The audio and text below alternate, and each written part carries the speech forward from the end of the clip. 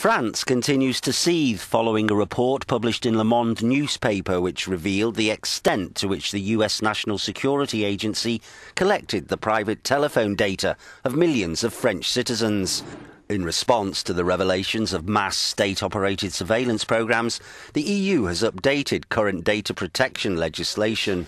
The revisions are the first since 1995. There are also very few member states who are obviously still opposing to get European standards for data protection, which is, I think, not acceptable in times in which we are, where citizens know that their personal data are flowing cross-border in milliseconds.